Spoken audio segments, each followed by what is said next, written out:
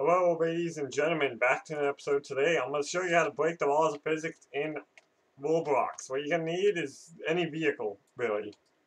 So as my friend Pat knows, I showed him this glitch. All you need is to have a car, you need to be in the driver's seat, and you need to be ready to be summoned. If you don't, Pat, help. Pat, help! I'm in the car. Okay, never mind. So, yeah, I'm over here. So, you're gonna need a car to be summoned as, see, like right here. And when you're gonna hop into the car, and the car's gonna go instantly flying.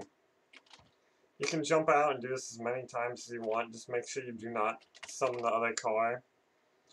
For one example is, I'm gonna put this car away real quick. You really can't. You can just hover above the sky as much as you want, troll people. This is really fun glitch, which I hope doesn't get patched. As you can see, if you stand on top of it, you're pretty much screwed.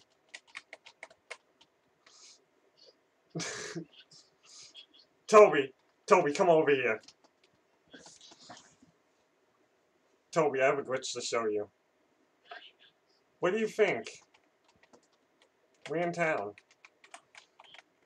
Toby, is there any way to put a car away?